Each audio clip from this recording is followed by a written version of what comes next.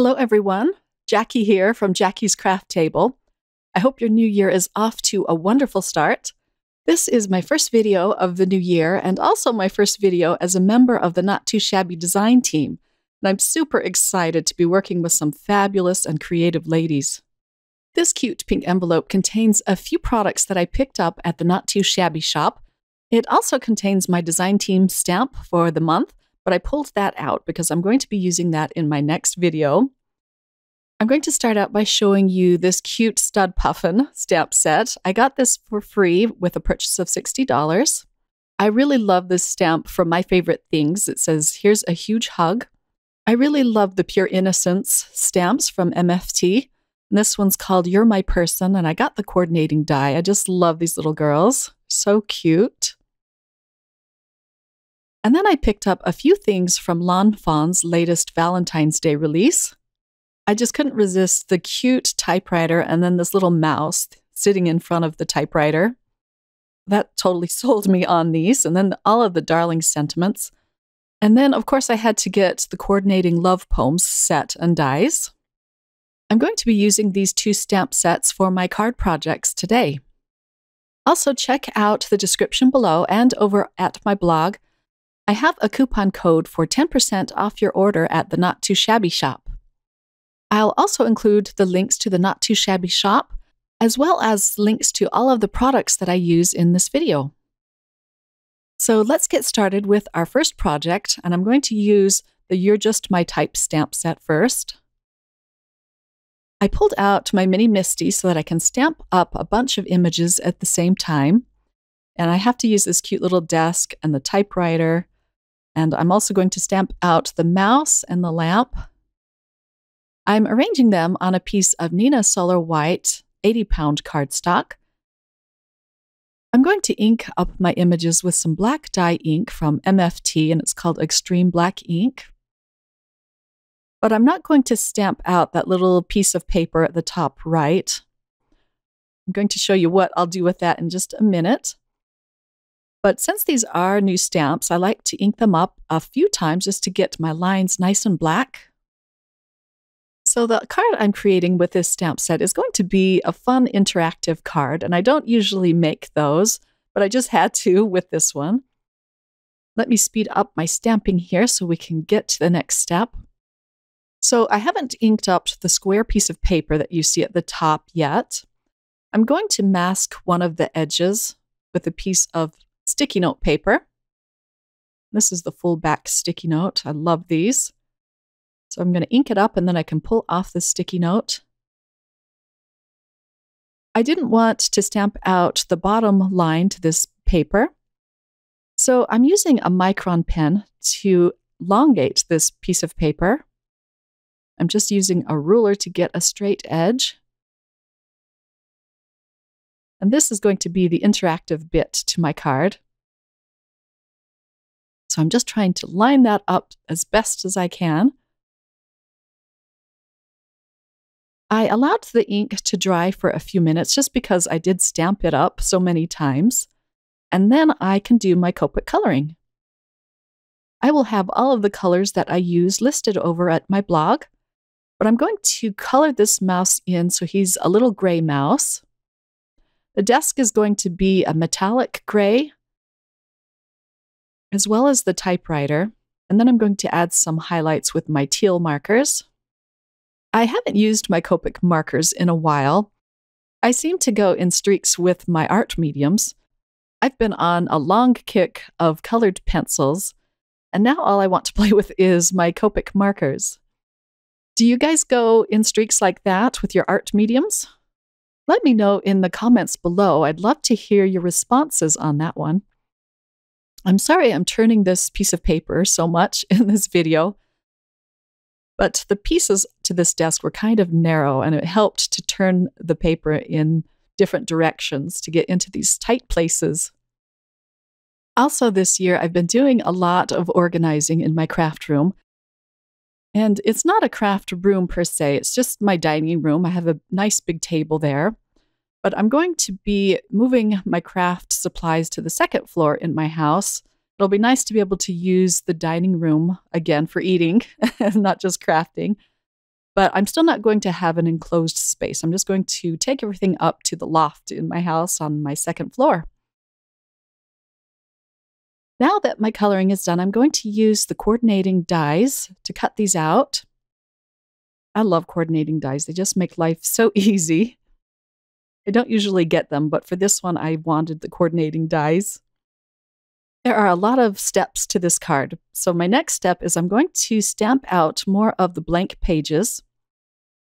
And these are going to be little notes that the mouse has strewn on the floor of his office. And I'm going to stamp some cute sentiments in these little pages. They give you so many to choose from. It's just fun. All of them are so darling.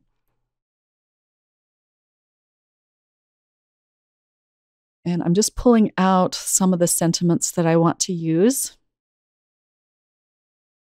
For this step, I'm using some, let's see, what's it called? VersaFine Onyx Black ink. Because this is the type of ink that I don't have to restamp. It's just so nice and thick and black.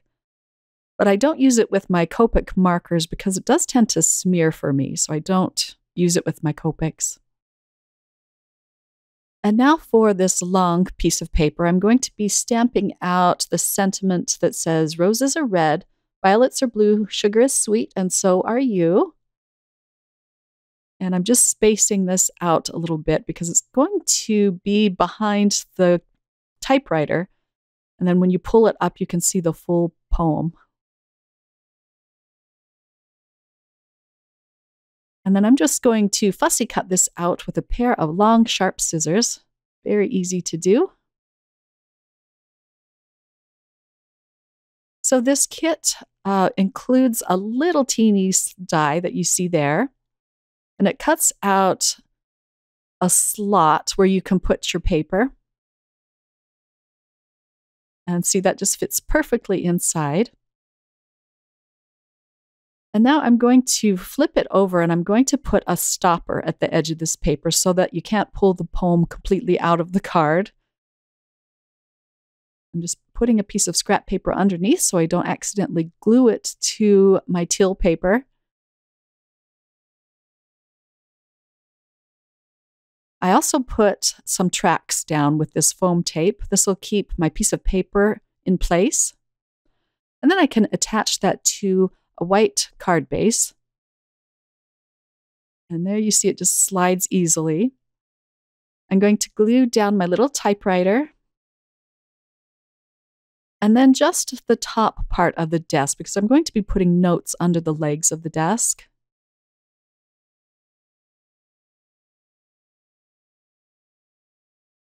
And I'm also going to use some more liquid adhesive to glue down this lamp. Just gluing all of these things down flat. That looks so cute. And then, of course, the darling little mouse in front of the typewriter. For all of these little notes scattered on the floor, I used my craft pick just to curve up the edges a little bit to give it more interest. And I'm adhering those down at the bottom of my card. Some of the details I'm coloring in with this pink Copic marker.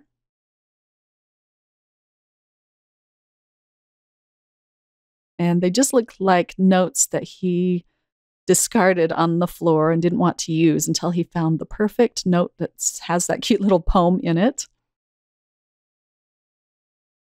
This set also comes with these teeny tiny little hearts, and I just cut them out with some red cardstock. I'm also going to be using a sentiment from the Love Poems stamp set. It says, just a little note to say, ... And I'm stamping it on the same red cardstock that I used for the hearts. I'm using my anti-static powder first because I am going to heat emboss this sentiment with some white embossing powder. And I'm using my Hero Arts embossing ink. I just love this stuff. And now I can pour on my alabaster white embossing powder. This is from Brutus Monroe. I'll melt that with my heat tool. It melts really fast, especially when you preheat your heat tool. And I am actually going to ink it up one more time. I just wanted it nice and solid.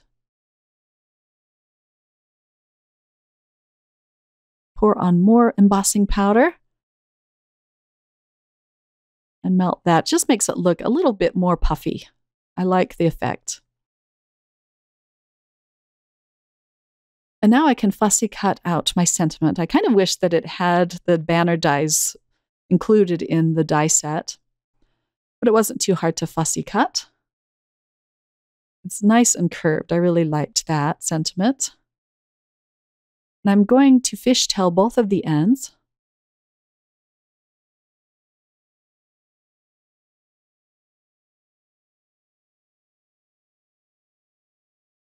I'm adhering that down flat at the top of my card. It just needed something more up at the top there.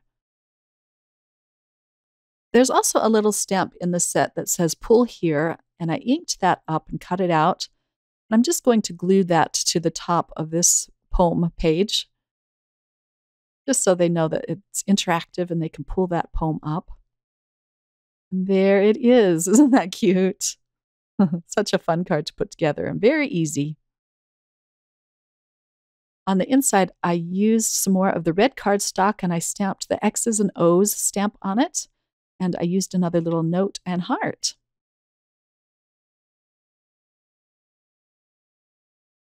On my next card project, I already pre-stamped some of the typewriters from the stamp set. And I'm using different colors of ink to stamp the sentiments this time. Just using some washi tape to hold this in place so it doesn't shift, because I do want the ink to be nice and dark, so I stamp it several times.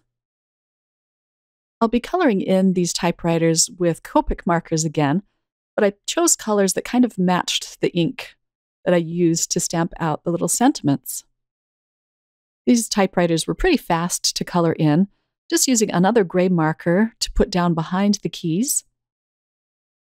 And then I'll use different colors to color in the keys as well as the other bits of the typewriter. I can't remember what they're called. It's been so long since I've used a manual typewriter. My son Jack just loves typewriters. He got an old one that used to belong to his grandfather, and he loves typing away on that thing. It's actually very good for him because he's at the age where he's learning how to read, and he can sit and type out these little notes for everyone. I used more Nina Solar White 80-pound cardstock for these little typewriters. And now to put this card together, I'm using a piece of gray fog cardstock, and I adhered that down onto a white card base. I also cut out a frame. This is from MFT. It's just called a rectangle cover-up die. And I cut that out with a darker gray cardstock. I also cut out several rectangles with different colors of cardstock, and I'm just using some liquid adhesive to glue those in place. I love the little stitched details on these rectangles.